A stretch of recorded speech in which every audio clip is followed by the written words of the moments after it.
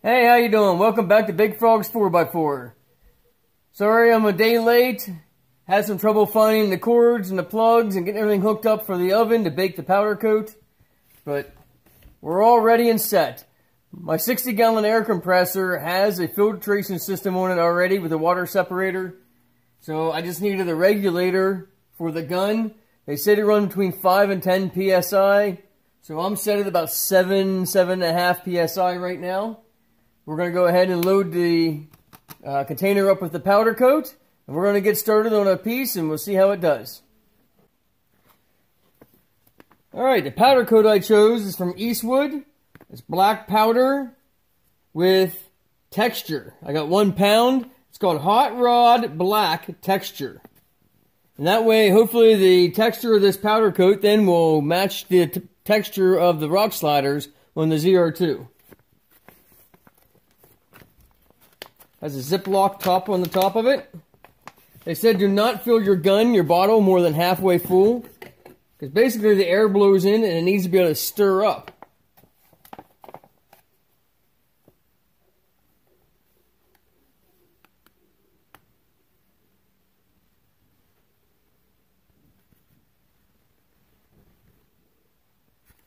Well, supposedly this stuff goes a long ways. So I'm curious to see how much 1 pound of this is going to cover. It says on the package covers 10 to 20 square feet per half pound. And I got 1 pound in here, so this should cover 40 square feet, so it should go a long ways. Sounds like it's going to be a lot better than spray paint.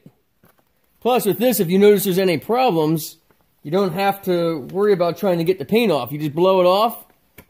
Before you bake it, you just blow it off, and then start over.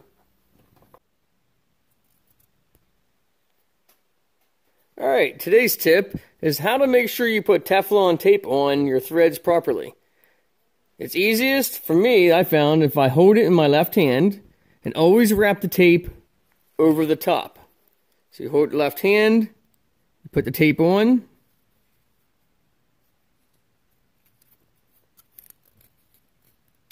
I always do 2 coats and tear it off. Then I like to roll it into the threads. That way, your Teflon tape is always going the proper direction when you screw it in. If you run it the wrong direction, you go to screw your fitting in. If it's a right-hand thread, if you go to screw it in, it starts to unwrap your Teflon tape. So hold in your left hand, wrap over top. And that's your tip of the day. All right, prep work, they said, is very important. First thing I'm going to try this out on is my Cobalt crescent wrench, my Cobalt adjustable wrench. I cannot bake it with this tape on. They do make a high temp tape that you can use in the oven. I'm going to have to try to powder coat this and then get the tape off before I bake it. But I'm curious how it's going to hold up on tools. If you want to powder coat, say, your wrenches or whatever, how well does it hold up under everyday use? So I'm going to try powder coating this, taking it to work, and see how it holds up. You cannot touch it with your hands. Any oils from your hands, greases, whatever, the powder won't stick to that spot, and even if it does cover, it won't stick and could, what they call fisheye, it'll spread apart as it heats up. So I sprayed this all down to get any major oils off with brake clean. Then I'm going to use wax and tar and oils remover. It removes all grease and grimes and stuff. I'm going to put that on a paper towel and I'm going to wipe it all up.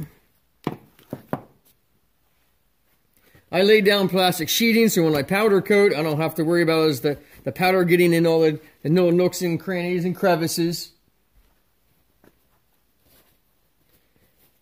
If you're doing anything that has any kind of rough texture where, like say, the paper towel might rip or something, they recommend using like a terry cloth or something. That way, when you're wiping it down, it doesn't leave pieces of towel behind. But this is fairly smooth, so I shouldn't have to worry about that. Soak the paper towel down with the remover, the prep. Eastwood and many other companies sell a different prep. I actually bought a bottle of different prep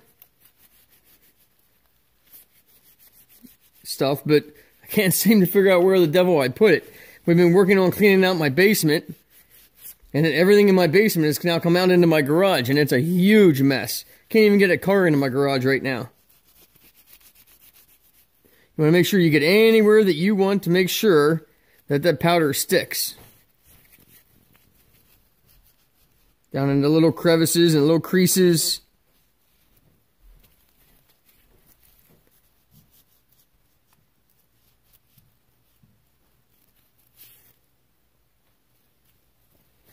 Clean it off.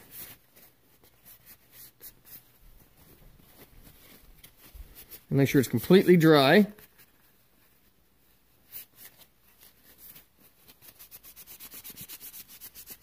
And I'm not too terribly concerned about how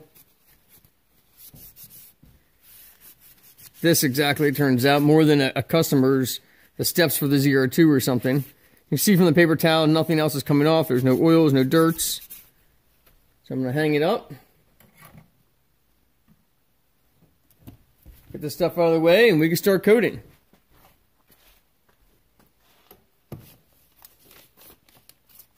Alright, you have your ground clamp. I'm going to stick to here. We'll see if this makes any contact. I stick it to the wire that's holding the wrench.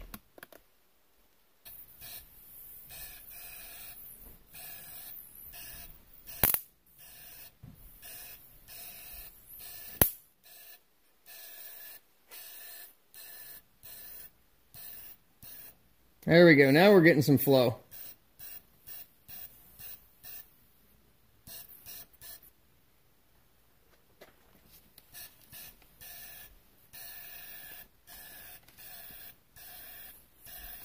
What it does is it creates like a static electricity charge.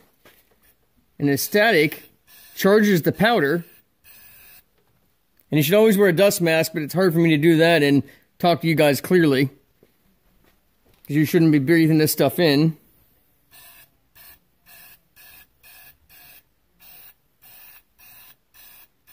So once the powder is electronically charged, it comes out and then it just wants to cling and stick to whatever material you're powder coating.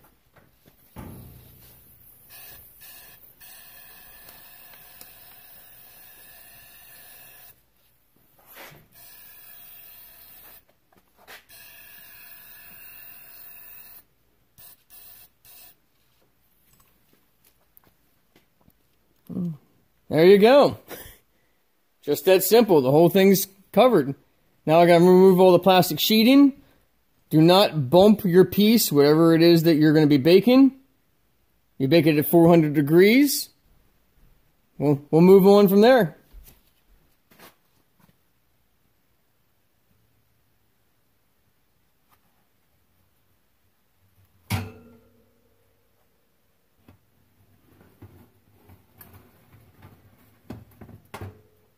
Unfortunately, I just bumped that and put a little mark in it, but like I said, it's just a test piece anyways.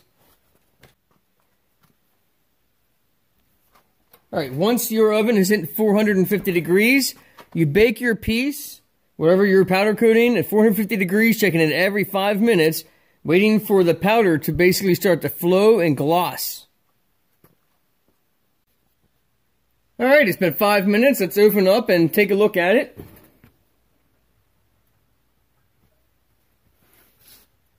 Now you can see the powder is just starting to melt.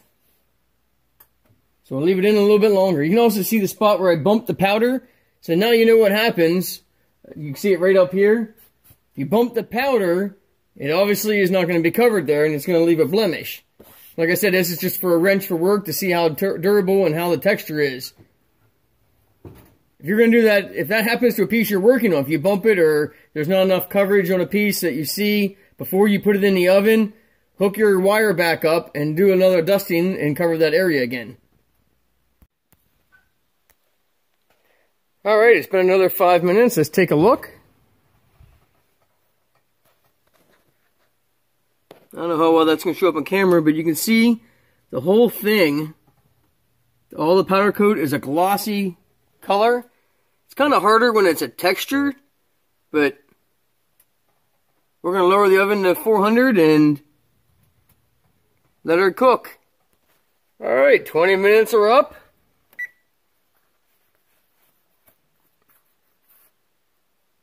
Like I forgot how to turn the timer and everything off. There we go. since I just got this, I'm still trying to figure out how to even use the oven. So let me pull the oven rack out here.